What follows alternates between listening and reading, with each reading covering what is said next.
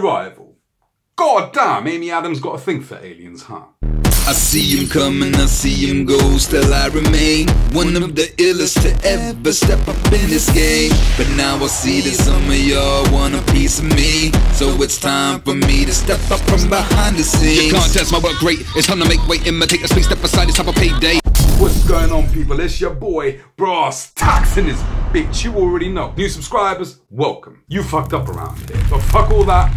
Let's talk about how I do these reviews in this bitch. Broken down into 3 parts. Part 1, I talk about the movie, spoiler free, where I will just give you a brief plot summary of the movie and give you my general thoughts about that bitch. Part 2, I will go balls deep. And when I mean balls deep, I mean get a transfer pregnant in this bitch.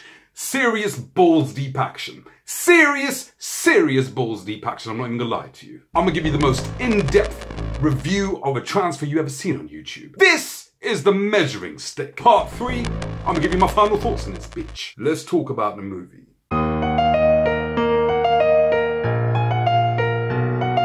Basically, Amy Adams plays this linguist. She is asked to help out because aliens done landed in spacecrafts in this bitch and she's trying to communicate with these bad boys. You know, Independence Day, you know when you see the spaceship initially? Before they attack, Amy Adams is there in between you seeing those mofos and them attacking us. She's the one in between trying to communicate with these mofos. What happens next can be quite a confusing affair. Now, if you are watching this while you're drunk or you're half watching it whilst you're doing other shit, there is 100% chance that you're going to be halfway through this bitch thinking, what the fuck is going on?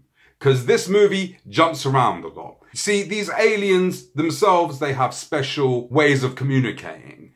And that is actually shown throughout the movie, kind of from their perspective a little, how they operate, because this movie really is about communication. Really, it's about time. So once you understand that going into this movie, you will appreciate the movie a lot more. I like the movie, same director as Sakari and everything, so you know the cinematography and the way the movie's shot looks A1 in this bitch. Looks beautiful. You're already in for a visual treat, okay? This movie won a ton of accolades and stuff, and I understand why it did, because it is a very smart movie, and it really does make you think. It's one of those movies I watched, and I couldn't stop thinking about it. I want to watch it again, because once you kind of get an idea of how this movie is doing what it's doing, you'll want to watch it again, and you will probably see it from a totally different perspective. It's a smart alien movie. It's an arty kind of alien movie. Do I recommend it? Yes, but if you're going in there expecting Independence Day 2.5 or 3, this is not what this movie is. But if it's marketed as an alien invasion, which it is, it really isn't. The movie really isn't about that. I recommend you watch it, but I recommend you watch it with your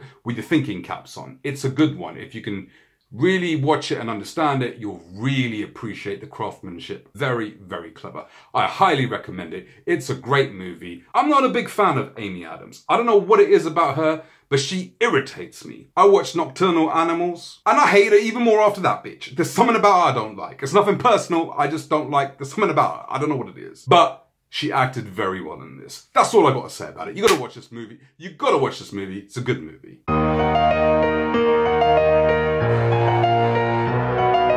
Shot in 2.8K. Visual effects rendered at 2K. Digital intermediate 2K. Upscaled to 4. DTS 7.1 master audio.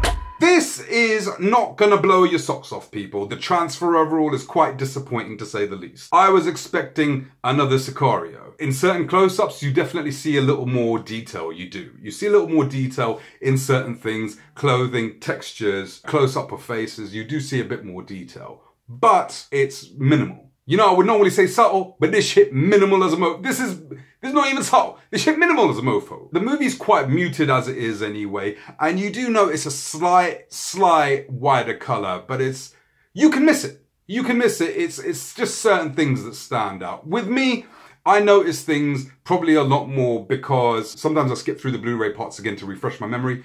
Then I switch the 4K on. So the 1080p transfer is fresh in my memory. Flesh tones are very natural looking.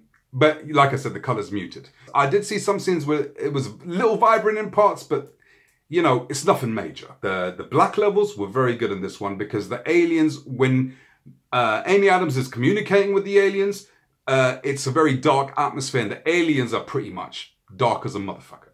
Yeah.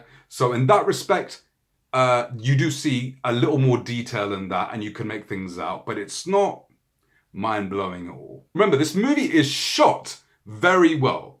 Very, very nice shots. There's nice landscapes. There are nice wide shots in this. You would watch the Blu-ray and say, wow, there are some actually very picturesque images on this bitch. But the thing is, the 4K doesn't really take advantage of it. Although there is some depth.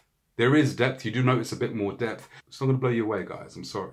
I noticed a little bit of banding in some areas, in the sky and just some scenes, but don't quote me on that. I need to check it on both players. It could just be my TV glitching. I don't know. CGI looked decent for the most part. I couldn't fault it. I didn't see anything which really stood out because whenever there really is CGI, it's kind of in the shadows type situation. So it's not really in your face. You're not going to really notice. Even if it is looking suspect, I don't think you're really going to notice it with this transfer.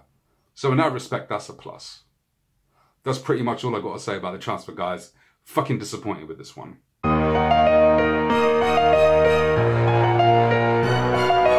This is a really good movie, really fucking let down by a shitty transfer. A 1080p upscale may look just as good in this bitch. I really wasn't blown away by it. It's not as bad as Bourne Identity. There are some improvements here and there. It's not gonna offer you much more. You're gonna watch it, you're gonna feel disappointed because of the way the movie's shot. If you watched it in 1080p or you watched it in the theaters, you're expecting greatness from this bitch. You're gonna be let down. I don't know what else to say. Is it worth paying full price? If you're gonna pick up the Blu-ray anyway, spend an extra 10 bucks, pick up the 4K, that's up to you.